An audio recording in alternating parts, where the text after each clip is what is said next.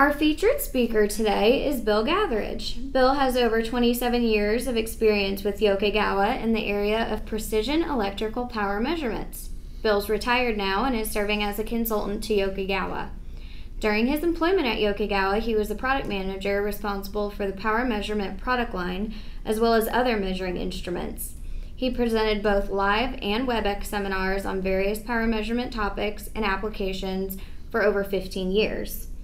While at Yokogawa, Bill was also a member and vice chairman of the ASME PTC 19.6 Committee on Electrical Power Measurements for Utility Power Plant Performance Testing. Bill was also a member of the RTCA DO 160 Committee for Aircraft Power Testing, and he worked with the ASHRAE Committee on Variable Speed Drive Testing. Bill has a degree in electrical engineering from Purdue University. Without further ado, I would like to turn the presentation over to Bill Gatheridge. Okay, thank you, Kristen, and welcome everyone. Our topic today, of course, is on motor and drive testing. Just a little bit about Yokogawa before we get started. The company was founded in 1915, and they were the first to produce and sell electric meters in Japan. The North American operations was founded in 1957. Today, our worldwide sales are in excess of $3.78 billion. We have 84 companies worldwide, over 18,000 employees, and we have operations in 59 countries. You can see we've come a long way from, this is a 1930s vintage standard AC voltmeter. It was a moving coil type measurement with the moving coil and the pointer and the mirrored scale out here. And the real fine wood case.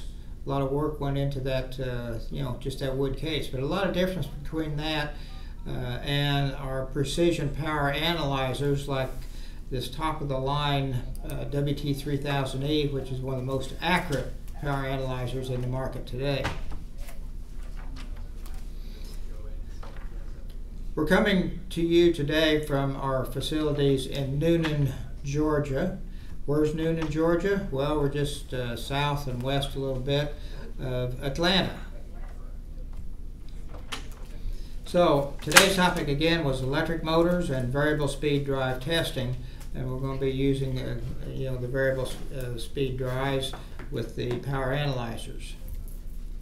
So our objective is to give you a three-step process for a complete electrical test of an AC motor and variable speed drive. So we're going to give you the three steps of the input, the output, the motor, the load, and look at each one of those functions for you.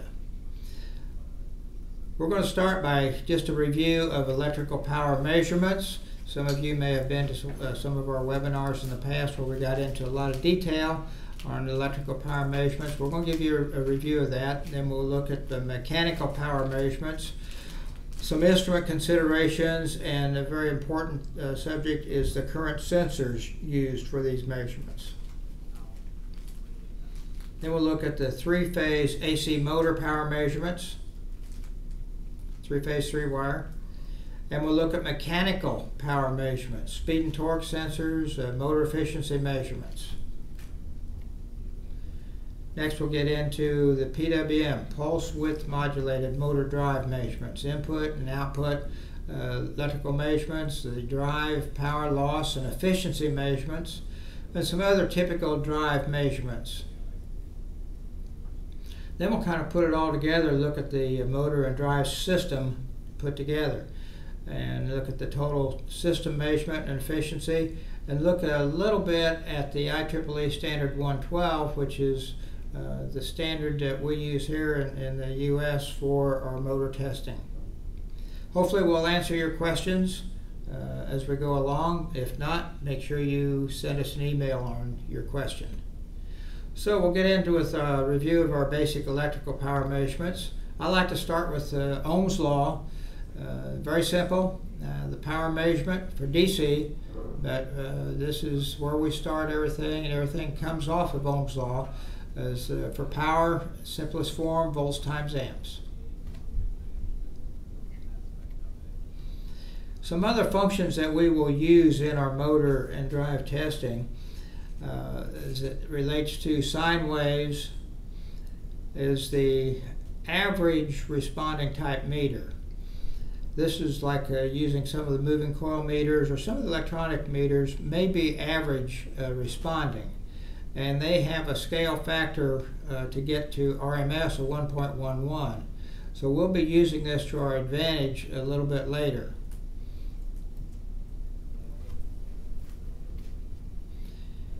If we look at the input to one of our power meters, the RMS voltage was set up off of this source of 120 volts. This is the mean average scaled to RMS, so basically 120. This is that average or mean value, 108.107. And I put the cursors here so you can see where those line up on our sine wave. So the top one here is the RMS value of 120. The second one down is the 108, which is the average or mean value. Then, of course, we got our peak on the sine wave. So we'll get on with our electrical power measurements. What's a watt?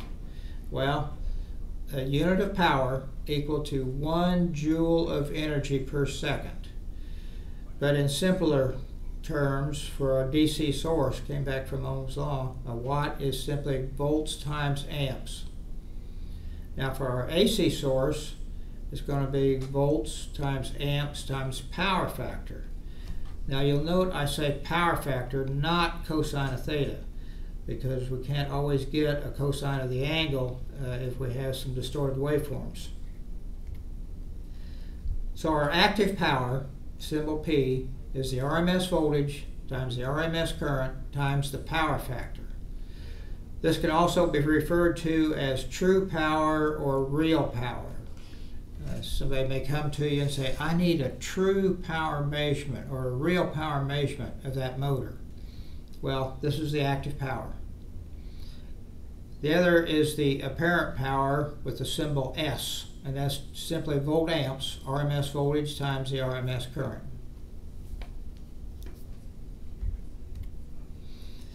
In our power analyzers, we use a digitizing technique to convert the analog signals to a digital form.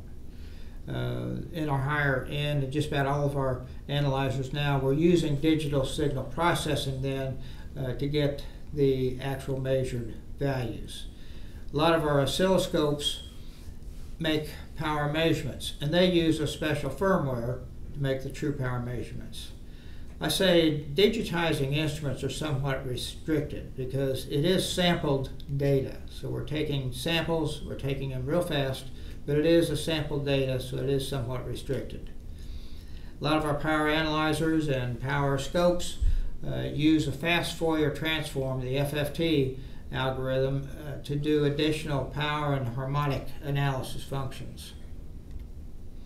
So, going back to our analyzer, the power analyzer, and the digital scope, the algorithm that we use is the instantaneous voltage multiplied times the instantaneous current, and then integrated over a time period. So here's our power measurement, and then we talk about RMS, the root mean squared. Okay, so we take the instantaneous value of either voltage or current, we integrate those and accumulate them over a time period, multiply 1 over t and take the square root. Now these calculations will give you the true power measurement and the true RMS measurement on any type of a waveform. It will include all the harmonic content up to the bandwidth of the instrument. So let's look at a power measurement. Let's take your single phase motor. This is going to be a motor load. We're going to put the watt meter in line, measure current in series, and the voltage line to line. Now it's important, you'll see I have polarity marks. So follow whatever type of meter that you're using. Be sure and follow your wiring diagram from the manual, because even though it is instantaneous AC, polarity is still very important. so we get the right phase relationship. So now the voltage and current that are detected by the wattmeter, those are the actual voltage and current applied to the load. And the wattmeter is going to give us the power that's being dissipated by that load. Let's look at some measurements with a wattmeter. We had 120.02 volts RMS, this is RMS voltage, and RMS current just a little over 1 amp.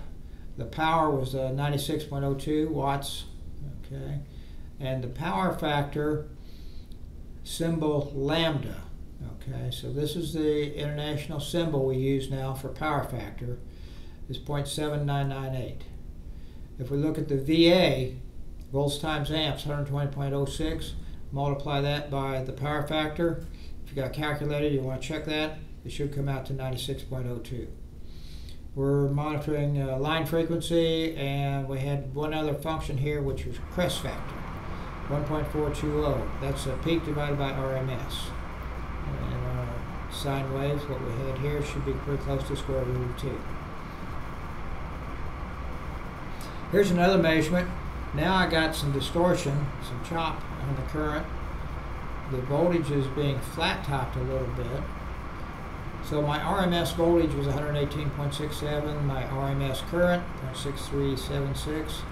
Power was measured at 7307 watts. We're still pretty much at our 60 hertz line frequency. The VA S 75.67, that's the volts times the amps. Had a bar measurement, and here I had a total harmonic distortion calculation on the current because of all this distorted waveform here. So our watts is just the RMS voltage times the RMS current times the power factor. Volt amps, symbol S, RMS voltage times the RMS current. Now the total power can be calculated as looking at the DC component, that's symbol or subscript 0. So the DC voltage times the DC current, we get the DC power times the first order harmonic, and that's what this is, first order voltage times the first order current times the cosine of the angle between voltage and current. So we look at each of the harmonic contents and we add those up. Or more precisely, we can say that the total power is the sum of the DC component plus all the harmonic contents. Now we did a single phase 2-wire measurement with 1 wattmeter. Now what do we do when it comes to 3-phase 3-wire, 3-phase 4-wire, and other combinations? Well, the Blondel transformation went into all the theory, amplitude, vector analysis, and everything else, and it came up that total power is measured with 1 less wattmeter than the number of wires. So like our single phase 2-wire meter application, we used 1 wattmeter. If we had a single phase 3-wire, this would be maybe like some of the power in your home on electric ranges, dryers. We're going to use a 2 wattmeter method. And our 3-phase 3-wire, which most of our motors are going to be, we're going to use a 2 wattmeter method to measure total power. Then a 3-phase 4-wire, we're going to measure that with 3 wattmeter method. So in our 3-phase 3-wire system, all we need to measure is 2 wattmeters. So we got our load, a 3-phase 3-wire motor. We got 3 wires coming out of the motor. We just connect a wattmeter into 2 of the leads. Again, follow the instructions in your user's manual as far as how to mount those, how to measure the voltage and the current. And this example, it just shows the wattmeter in what we call maybe line A and voltage from A to B. But follow what's in your manual because that's the way the engineers designed it. But the total power is going to be the sum of 2 wattmeters. We don't need this third one to measure total power. There's some advantages to this 2 watt-meter system. It's a simple installation, simple wiring. It gives you accurate power measurement either on a balanced or an unbalanced system. So we're measuring power. 2 watt-meter method is going to give us an accurate measurement. It's a low-cost installation because we don't need the additional current or potential transformer. I say it's a good system for production testing. Your design is done, the motor is designed, everything should be balanced in the motor. We're interested in maybe just the power measurement under operating loads. So it's a good production testing system. Now, for you guys that are doing the engineering work, we need a little more information when we're designing the motor.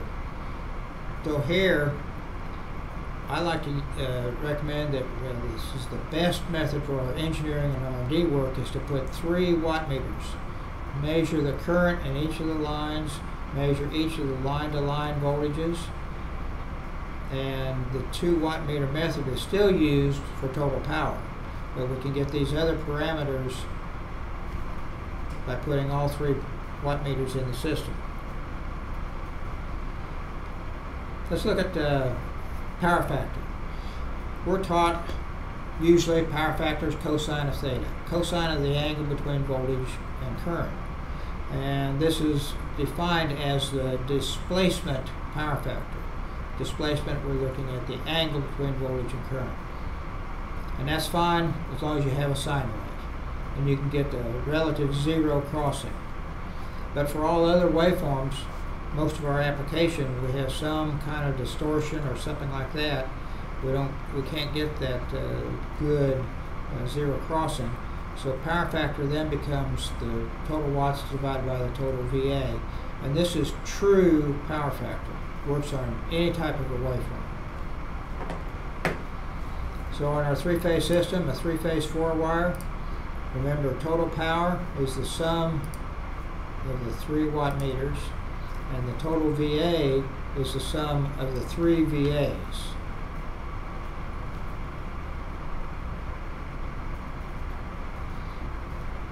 On a 3-phase 3-wire system, where we use a 2 watt meter method, okay, total power then is just the sum of 2 watt meters. And we only got 2 meters in there, so it's going to be the sum of the 2 VAs times square root of 3 divided by 2, because it's a line-to-line measurement.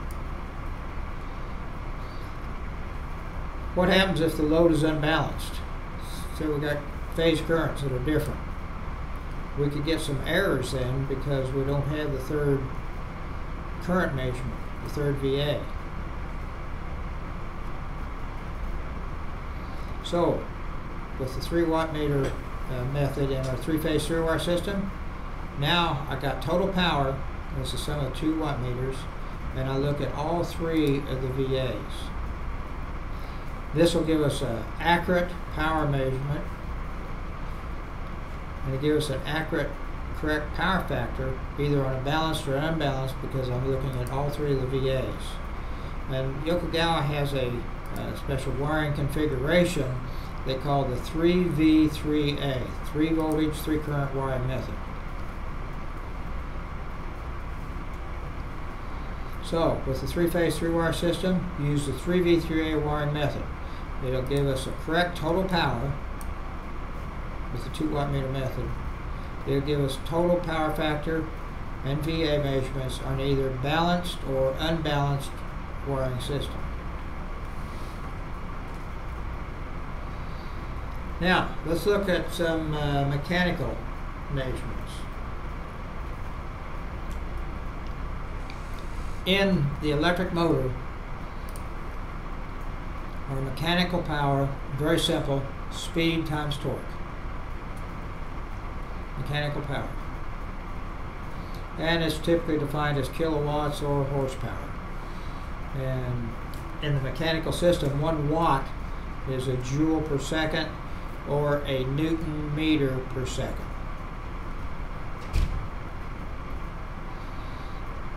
So with our mechanical power then, we can calculate that as 2 times pi times the rotating speed divided by 60 times the torque. and this is rotating speed in revolutions per minute, RPM. Our torque is measured in Newton meters. This will give us the mechanical power in watts.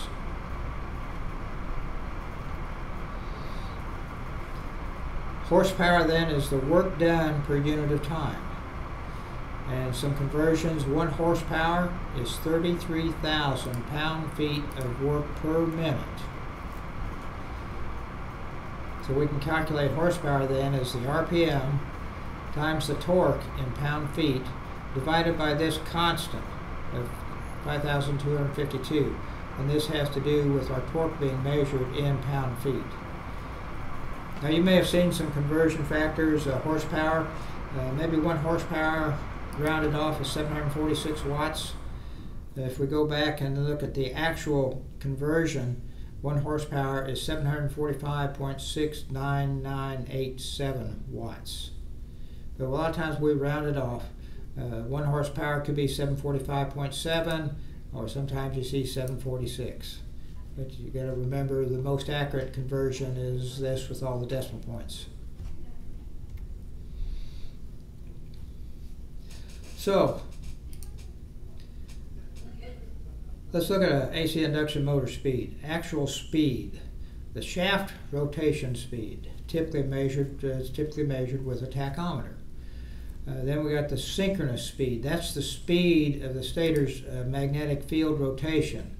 And this is the motor's theoretical speed, since the rotor will always turn at a slightly slower rate. So the synchronous speed is 120 times frequency divided by the number of poles in the motor. Then we have another function which we call slip, and this is the difference in speed of the rotor, and I just called it RS, rotor speed, for this example, and the synchronous speed, or SS, for this example. So percent of slip, the difference in speed of the two, is the synchronous speed minus the rotor speed divided by the synchronous speed. Then efficiency, in the most simple form, is just output power divided by the input power. So the output power in the motor is going to be the mechanical power divided by the electrical input power. Let's look at some instrument selection now. We have North American testing standards with the IEEE 112, NAVLAP 150, CSA, they have theirs for Canada, C390, and they specify the accuracy of the various instrumentation to use in their testing standards to meet the requirements of their testing standards.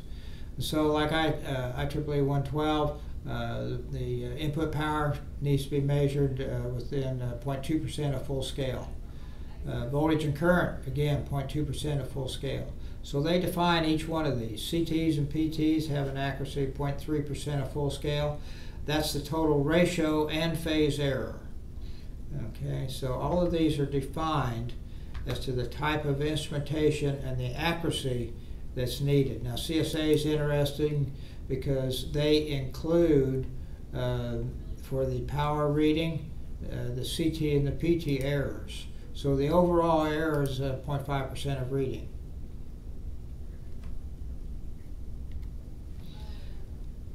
Current sensors, very important, because most of the time we cannot, when we get into the bigger motors, we're going to have to step down that current to get it into the power analyzer so we can measure it. We have a lot of different current transformers that we can help you with. You know, the AEMC, nice clamp arm type. Got to be careful though with the accuracy. Make sure you pick one that's going to meet the specifications.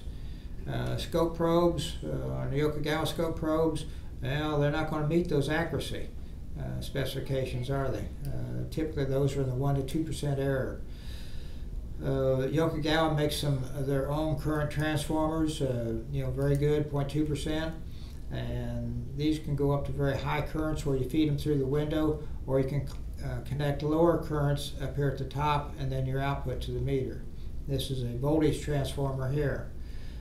This Yokogawa LEM CT system, very high accuracy. We've worked together with LEM to provide a complete system compatible with the power analyzer. This CT head, it's an active head. It does require a power supply signal conditioning unit, and hooks up then to the CT head, and then we get a signal back out to the power analyzer. And this is just an example of how we might put the primary current leads through the CT window.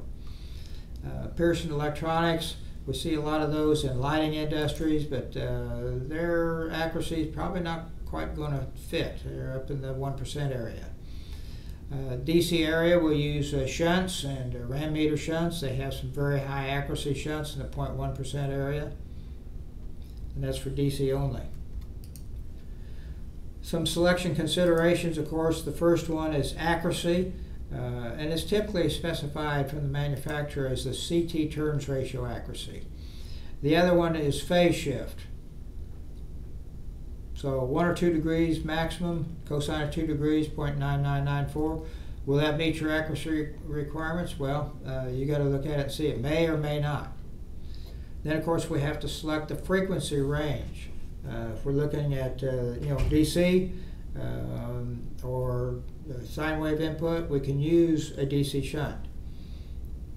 For AC and DC, we can use what we call an active type or a CT with a Hall effect sensor in it. These usually lose a lot of accuracy with that Hall sensor, so be careful. Regular instrument transformers, like the Yokogawa, very high accuracy. They typically operate from 30 Hertz and higher.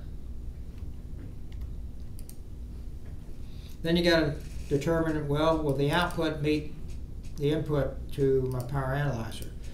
There's different outputs, a millivolt per amp, a milliamp per amp, or some of the CTs are just a 5 amp secondary. You have to be careful with the load and burden that you're putting on the CT. Scope probes, I said caution. We saw the accuracy on the scope probes. Use them on the scope typically won't work on the application for the power analyzers. Then, of course, you want to be aware of the physical requirements such as size. Do I need a clamp on? Can I use a donut type? And again, the distance from the load to the instrument, the burden that you're putting on the CT. Now here's a word of caution in red. Never open circuit the secondary side of a current transformer while it's energized. This can cause damage to the CT and can even be harmful to the equipment and the operators. Remember, a CT is a current source, so going back to Ohm's law, E equals IR. If R becomes very large, E becomes very high. And that internal voltage then can cause a lot of damage to the CT. We can have a magnetic saturation internally. The windings can be damaged. It can actually destroy the CT. So be careful.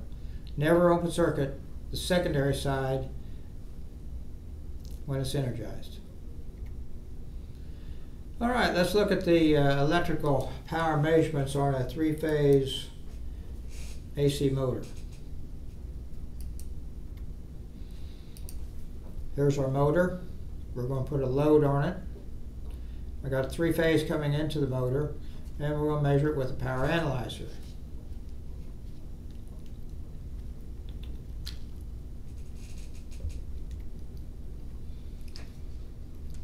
A couple simple measurements. We measured the line-to-line voltage here at 120 on each one.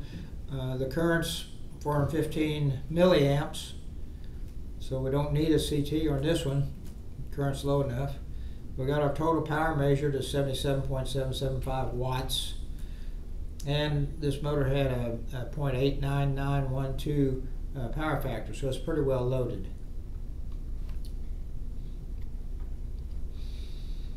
Now, if we ever look at the waveforms now on our motor, on a line-to-line hookup, have you ever done that?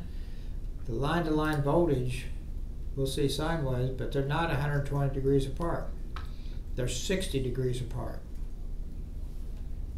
This is what we call a delta connection. We'll show you a little bit more in a minute. Now the currents, okay, they're sideways and they're 120 degrees apart, balanced real well.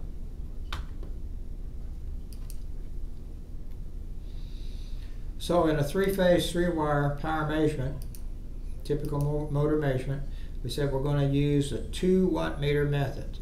So the sum, if we look at the sum of all these readings, and I did have a third meter in here just to show you as an example.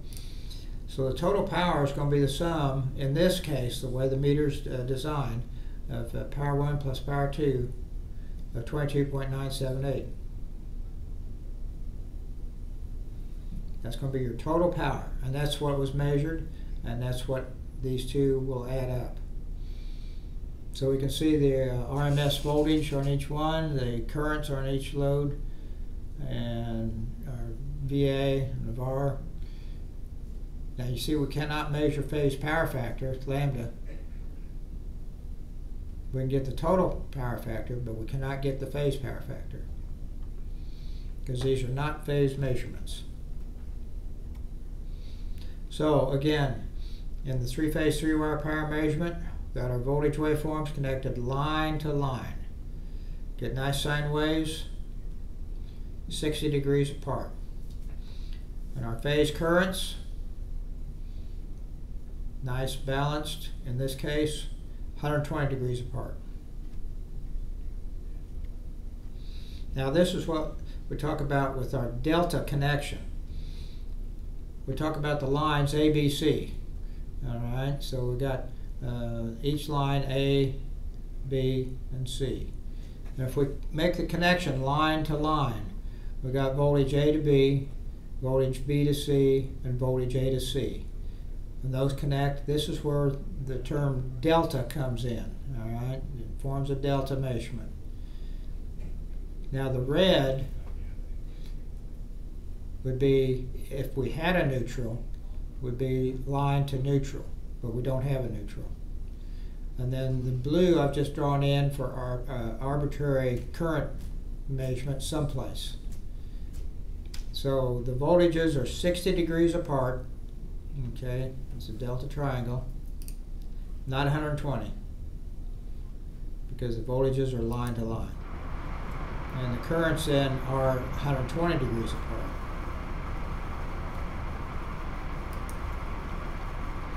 So what if you need to measure the phase power and the phase power factor on your three-phase, three-wire motor? Well, we'll give you a technique that will allow you to make these phase measurements on the three-phase, three-wire system. You have to be careful with this, but what we're going to do is create a floating neutral and make a four-wire system out of it. So we got our three phases hooked up to the load. We're going to put the watt meters, measure each current in series, and the voltages then we're going to connect the high side then to each of the lines. And the low side, the plus minus, then we're going to tie those together. Okay, we're going to tie those together at the instrument. And this becomes what we call a floating neutral. And so we have a floating neutral. We can make a three-phase, four-wire measurement. But there's a caution. This will work without a problem on induction, synchronous motors, similar type motors, as long as you do not have a variable speed PWM drive. These drives with the high frequency can cause some inconsistent measurements. I think there might be some circulating harmonics or things like that. So as long as you have just a synchronous motor, sine wave input, it'll work just fine. So use this technique only on products with a sine wave type input. Now, here's another tip. Say I do have a PWM drive. You can turn on the line filter, which is typically a low-pass filter. On the Yokogawa is typically a 500 Hertz low-pass filter, but turn on the lowest line filter that you have available to you. Then the readings that you'll see will be that of the fundamental frequency, not the total power. not the total R in this, not the total current. Okay, everything's going to be filtered. So, but you can read all the phase parameters at the fundamental. So here's our three-phase, 3-wire voltage, 60 degrees apart, line-to-line measurement. Here's our phase currents. Put in our floating neutral, and now I get a line to neutral measurement, just like a 3-phase, 4-wire system. The voltage now is 120 degrees apart, and the current is also 120 degrees apart. So let's look at the measurements. This is done with a 6-element power analyzer. 3 of them were hooked up as a 3-phase, 3-wire measurement. Okay, 3V3A method actually, so we can see all 3 voltages and all 3 currents. And we can see the total power was measured at 40.87 watts. On the other 3 elements, we hooked up a 3-phase, we made it a 3-phase, 4-wire with a floating neutral. Here the voltage 55.20. Remember, the voltage line to neutral times the square root of 3 equals the voltage line to line. So if we take the 55.2 times the square root of 3, we should get this 95.6, and everything is correct. So now we can see our line to neutral calculations here on the motor. The currents, you'll see, are the same. Alright, here's the currents hooked up 3-phase, 3-wire. Here's the currents hooked up with the floating neutral. They're the same. And the power now comes out the same, 40.89, 40.87, basically the same. So the power measured in a 3-phase, 3-wire will equal the power measured in the 3-phase, 4-wire under these conditions. You'll see the power factor is also the same. And this is with the PWM drive. We had the line filter arm, and a floating neutral was created. So with our 3-phase, 3-wire and the 3-phase, 4-wire delta measurements, again, our line-to-line voltages compared to the line-to-neutral voltages. And then we can see some of the neutral current that might be flowing when we make this connection. Some of our power meters now have an actual delta measurement function. So we hook this up to begin with as a 3-phase, 3-wire, 3V3A. We're getting our line-to-line voltage measurements, 135 volts. We're getting each of the phase currents, and we're measuring with the 3-phase, 3-wire method 20.49 watts. Now, with the delta measurement, this is actually going to calculate that line to neutral voltage for you. You don't have to create anything. It's all done internally. So we're going to calculate the 78 volts line to neutral. And it's also going to calculate the phase power for you, the 6.8 watts per phase. If we add all 3 of these up, it comes up to 20.49 exactly. Exactly the same as what we measured with the 3-phase, 3-wire connection. And these are our calculated values. Real handy. You don't have to go back in there and try to connect anything, try to create floating neutrals or anything else.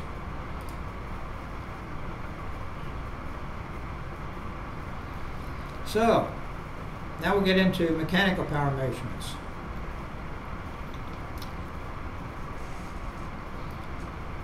Here's our motor. Take a 3-phase AC input. We're going to add in the speed and torque sensors and some type of load. And now we're going to use a power analyzer with what we call a motor function. The motor function now can bring in the speed and torque sensor signals. There's a lot of different speed and torque sensors available. Various manufacturers such as Honeywell, Sensotech, Lebo, Himmelstein, Magtrol, HBM, others A lot of different types, a lot of good ones available. They make various sizes, types for your different application. I say contact the sensor manufacturer for the right selection and application assistance. Use their expertise to help you out. We've worked with most of them, but let them help you choose the right sensor. Just a few of them. Himmelstein is an example. Hoffman Estates, Illinois. They have a digital torque meter, a couple different types available. They make their own mechanical power measurement, signal conditioning, and readout. So they make the electronics to go along with that. Here's one from Honeywell. A lot of different sensors available, speed and torque. And again, they make a signal conditioning unit also to go with their matched sensors. Magtrol, they make a real nice dynamometer controller.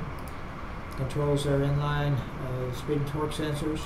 They also make a lot of test benches, which is handy to get started, so you can mount your motors, speed and torque sensors, the brake back here. So they do make some test benches that are pretty handy to get started. So let's look at some mechanical measurements, and this is what I call system number 1. We put a speed sensor in and we put a torque sensor in. We use the sensor manufacturer's measuring instrument. It's matched, okay? It's going to give us a proper output. Now this output then can go to a PC, computer, and used with application software. So the key thing here is it's a simple system.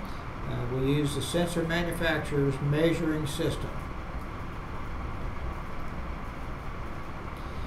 This is a picture of a Magtrol system with their controller, with their test stand, with their speed and torque sensor. They had the brake down here, which can be controlled through the dynamometer here. We had a motor and a drive system back here. This was originally from Novatorque. It was one of their test fixture systems.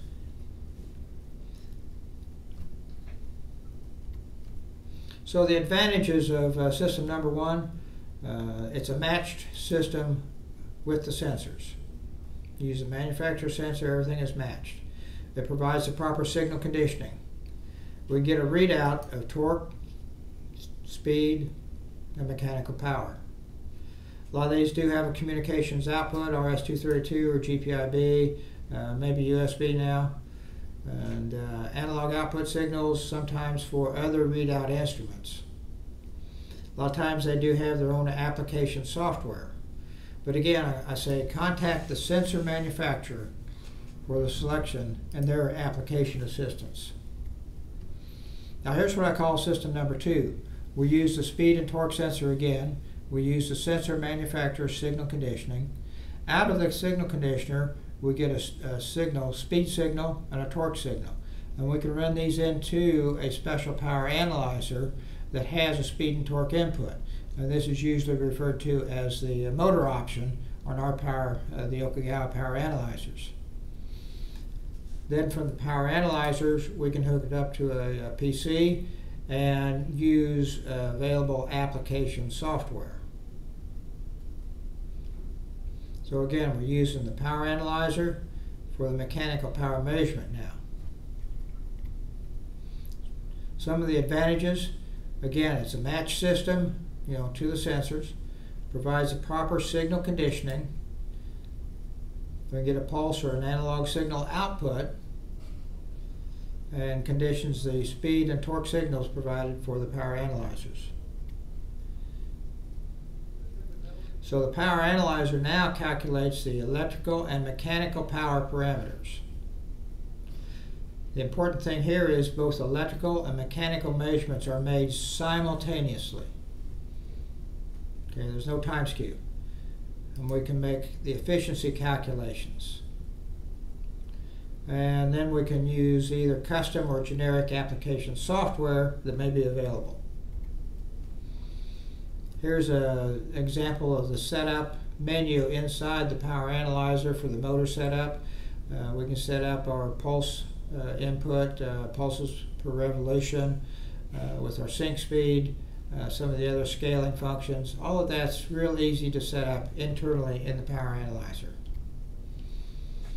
So our speed and torque measurements now can be made directly on the power analyzer. Speed here at 3,600 RPM and the torque at 5.26 Newton meters. So everything's made correctly for you. Now let's look at some PWM pulse width modulated drive measurements on our AC motor.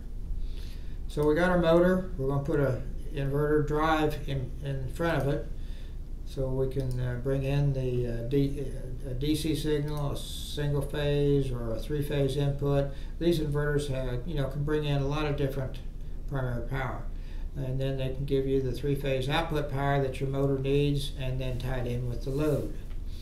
And this is tied in with a WT1800E 6-phase power analyzer, so we can see all of this, 6 measurements. Here's a little trainer that we have. This has a single-phase input and then a three-phase output to this motor. And we use this a lot for some of our training and a lot of these slides that you'll see. This is the PWM voltage. It's a chopped up, square wave. So it's a pulse width modulated voltage. See a few little spikes on it, and then there's a lot of switching noise that's carried over to the current side. So some of the issues with our PWM drive, it's a high frequency switching on the voltage signal.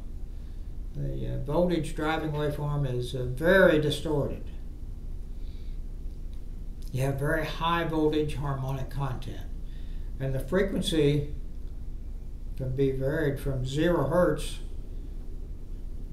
on up to whatever the drive, up into the kilohertz area. Then the current signal, it also has a high noise level, comes from the voltage side, and it also has a variable frequency, again from 0 hertz on up.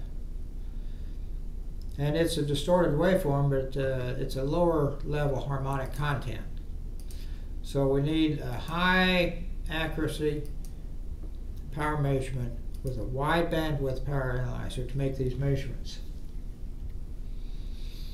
Now here's what we're talking about as an example of the harmonic content on the voltage. And this is out to about 30 kilohertz if you look at these beat frequencies we have on that. If we look at the current side, most of the harmonic is lower level, right down here towards the fundamental area, and a lower frequency, but you do see we do have a spike that's significant every once in a while.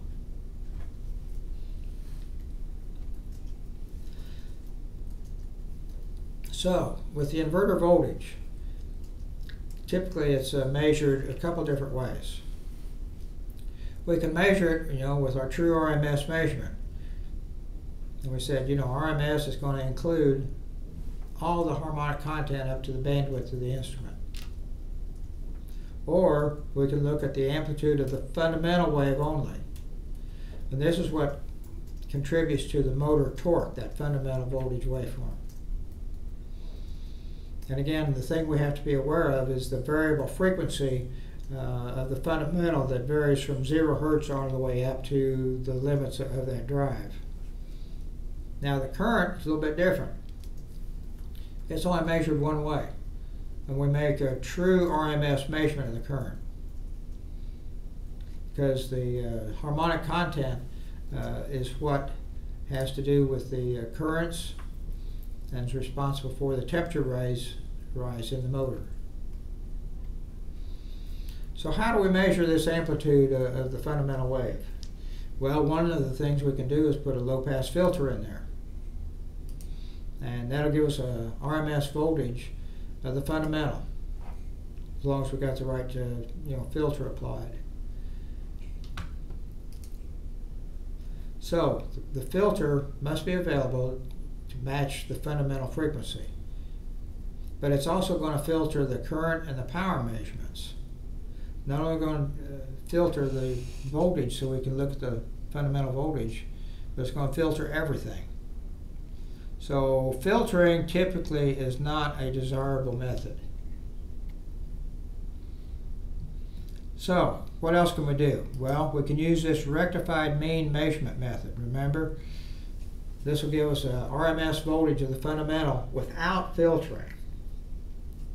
Uses a mean voltage detection scaled to RMS. That's where we had we make a mean value and scale it to RMS with that 1.11 multiplier. And we're going to show you these measurements made simultaneously. And this has been an accepted method for many, many years. So here, with our average responding meter, to get the RMS value, it has a 1.11 multiplier on it to get RMS. So how do we measure the amplitude of the fundamental?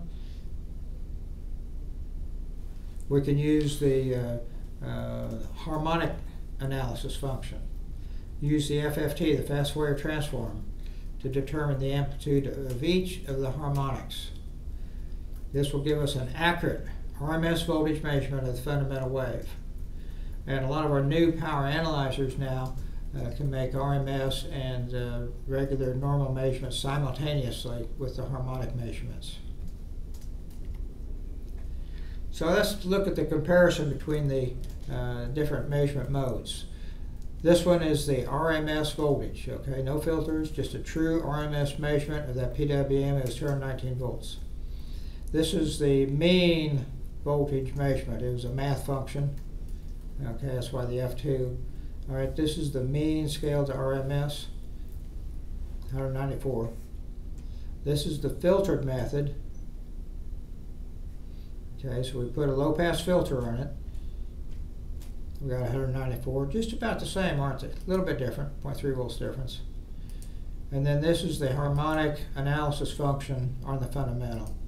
Okay, so this gives us the fundamental of 193.8. A little bit different. This might be the best way to do it, the most accurate. But you can see all of them are very close. So with our PWM motor, with using the 3V3A measurement method, drive voltage would typically use the mean voltage measurement. Here we had 113.064. Okay, and then the DC bus voltage could be measured with the peak voltage measurement function, U peak 1 334.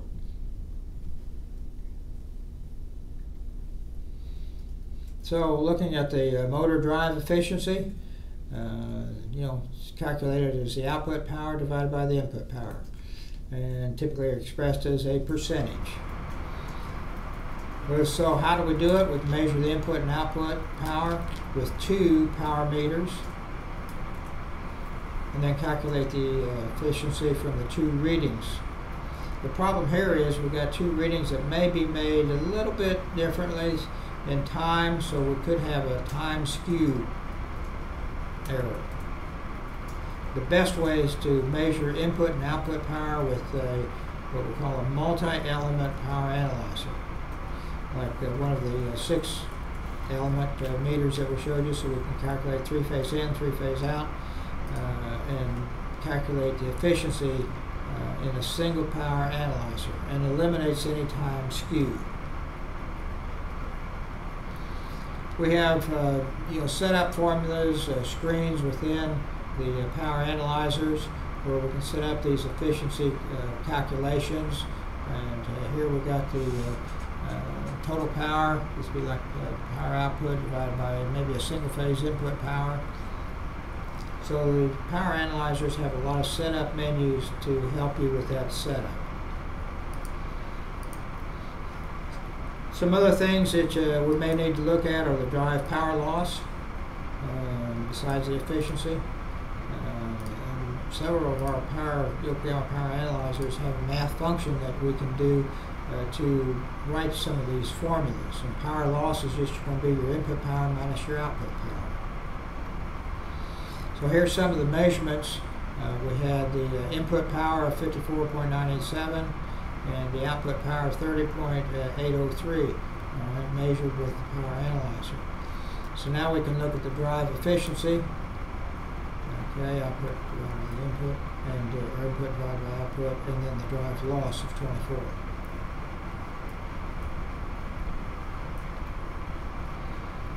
Another measurement on our drives is the volts per hertz.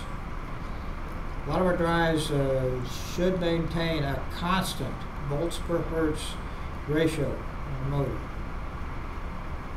So we've got to make sure that that is maintained over the speed range of the drive. Now we can calculate the volts per hertz using the RMS or the fundamental voltage, just as long as it's a constant even ratio all the way through the speed range. And here we can use this math function again in the power analyzer. So if we use the RMS voltage function with our math function, so it's voltage E1, element 1, order T, total. Okay, so that's a true RMS divided by the frequency, volts per hertz. Or if we look at the fundamental, now we can look at the voltage on element number 1 and order 1. So we're using the harmonics and just getting the order 1 and then divide by the frequency. So our volts per hertz measurement, this is the RMS volts per hertz at 8.759. If we use the fundamental, it's a different value, 4.189. But again, you want to look at a constant volts per hertz over that speed range. DC bus voltage measurement should be checked for the overall over and under voltage conditions. Now you can get inside the drive and try to get on the capacitance bank and measure it there. If that's not accessible, we can use the power analyzer, use the voltage display, and a cursor measurement to try to get that. So here's our PWM. And if you look very carefully, the circle, there's a white cursor. Okay, it's a crosshair, and I got it laid right on top. I don't want to get up here in this spike. I want to get it right down flat. So we can measure that DC bus voltage. And in this case, it was measured as 302.81 volts. Some of the setup things with the Yokogawa power analyzers for PWM measurements, setup mode, depending on what type of power analyzer you have. On the WT1800, PX8000, we use what we call the normal mode. With the WT3000E, we use what's designed a little bit different, so we use the RMS mode. Wiring configuration, I recommend the 3V3A. Filters, be careful with this. Line filters, we showed you how to use them, but generally you want that line filter off. The zero cross filter, this is a frequency filter, very important. Turn that on so you can make proper fundamental frequency measurement. And then to do the fundamental voltage measurement with the WT3000E, WT1800E, PX8000, use that with the normal harmonics. U for voltage and then order 1.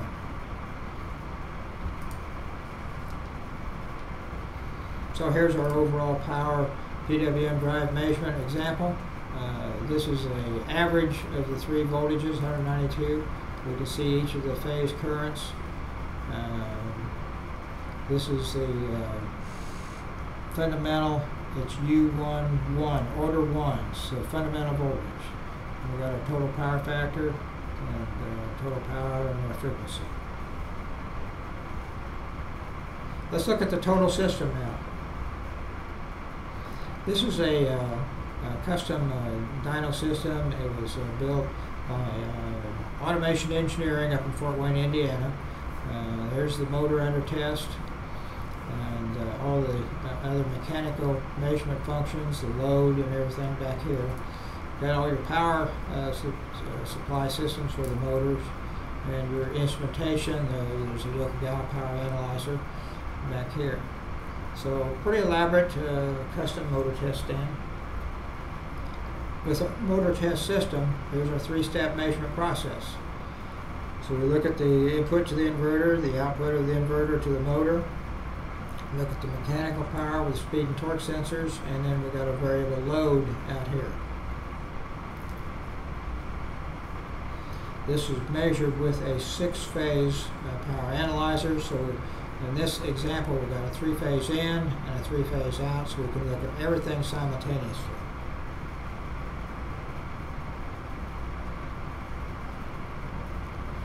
So with our total system, with a variable speed drive, we look at the input and output power, calculate the drive efficiency and power loss, and we can look at some of the other drive performance functions. We have accurate measurement of the motor input power. So we can measure that total electrical power to the motor, and we can look at the kilowatts of horsepower, the power factor. Look at the mechanical power measurements, motor speed and torque, calculate the mechanical power, develop speed and torque curves. And we recommend using the power analyzer for all electrical and mechanical power measurements. All measurements will be made simultaneously. There's no time skew, no error. We have accurate efficiency calculations, and we can provide a software solution. So with our motor test system, again, some of the internal setup functions, where we can look at the drive efficiency, the total system efficiency, and what we call method A, motor efficiency.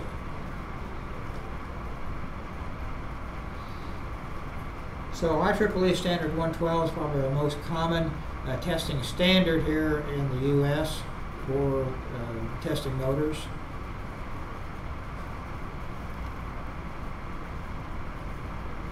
So it defines the parameters such as temperature, resistance, losses, stator losses, rotor losses, efficiency test methods.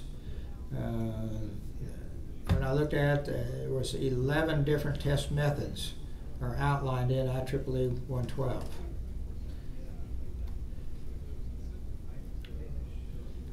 So a lot of different ways of making these calculations. The efficiency under method A is a simple input-output calculation.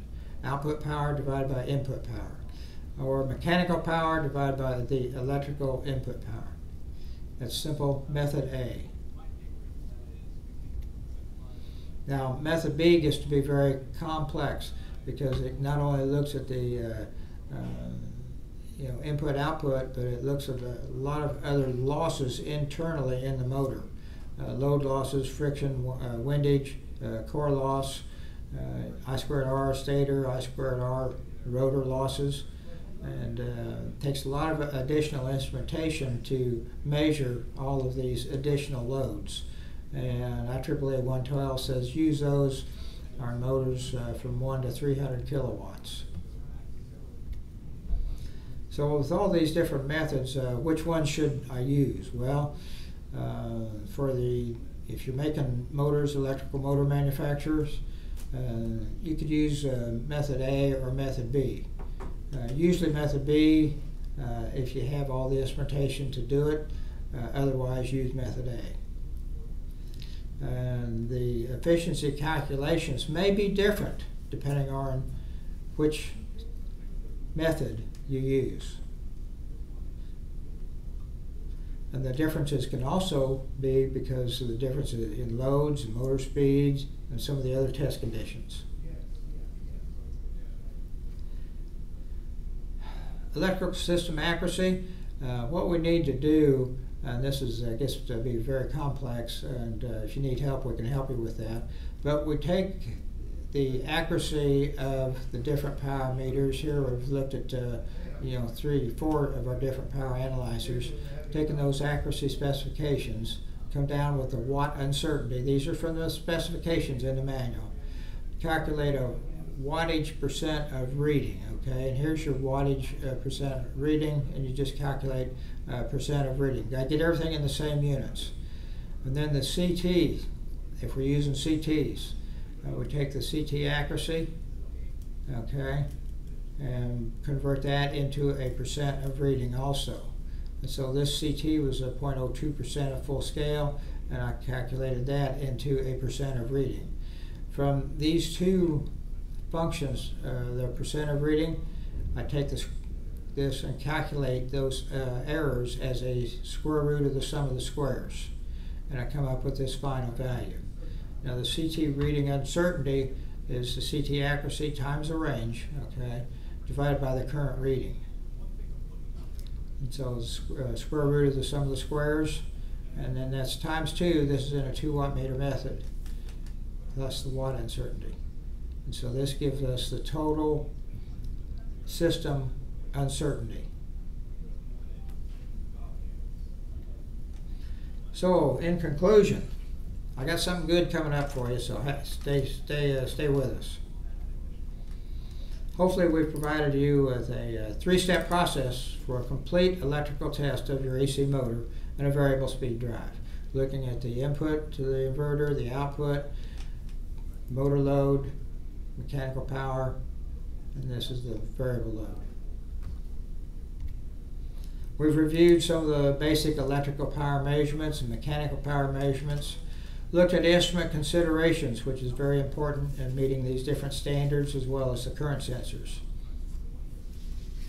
Gave a couple different examples with the step 1 with the 3-phase AC motor, and then the mechanical power measurement with the speed and torque, and then the motor efficiency calculations.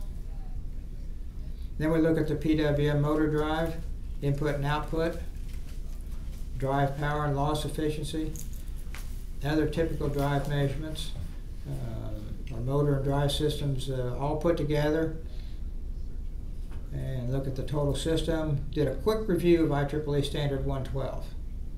Hopefully we've answered your questions as we go along. Now Yokogawa offers the most complete line of power analyzers to meet your application and your budget. We have people here to support you. We have product, application, and software support provided from our network of field sales reps, our factory regional sales managers, and our factory support application engineers, all here in Newnan, Georgia. We give you a guaranteed measurement accuracy over the bandwidth of the instrument. We have available NIST traceable calibrations and ISO 17025 calibration, all provided here out of the Newnan, Georgia facility. And all the Yokogawa power analyzers come with a 3-year warranty. So just a few of our power analyzers, a few of our scopes with power analysis. And we have a lot of webinars besides the power. So join us for these future webinars. You can get those online if you go to tmi.yokogawa.com and look at our technical library. Some of the webinars that we've had basic power measurements, harmonic analysis like the motor analysis today. We have a lot of scope, oscilloscope, and scope quarter applications. And so keep in touch with these educational webinars. All right, now here's something. Here's some fun. Fun with motors. Take this and have some fun with it. Count the number of electric motors in your house. All right, here's some tips. Look at your kitchen appliances. Okay, your refrigerator, your stoves, your microwaves. Look at the HVA system in your house, the air conditioning and furnace. Look at the home entertainment system. Okay, home office, your computers, disk drives, printers, scanners, lawn equipment. You have electric lawn equipment, and look at the other things that are using electric motors. You'd be surprised how many motors will show up in your house. So have some fun with it. You can make it a family project, or, work together, or you could make it a family competition. All right, the guys versus the girls, or whatever. So have some fun with it and enjoy it. So thank you for attending, and if you have questions, let us know. Yeah, thank you guys. Thank you, Bill, for that presentation. Unfortunately, we have run out of time. I know we went a little bit over the 1 hour, so we will answer your questions. I know specifically, I think, Stacy, I saw you submitted a couple questions, so we will be emailing all those answers for you. Also, here is our contact information, tmi.yokogawa.com. You can also email webinars at us.yokogawa.com.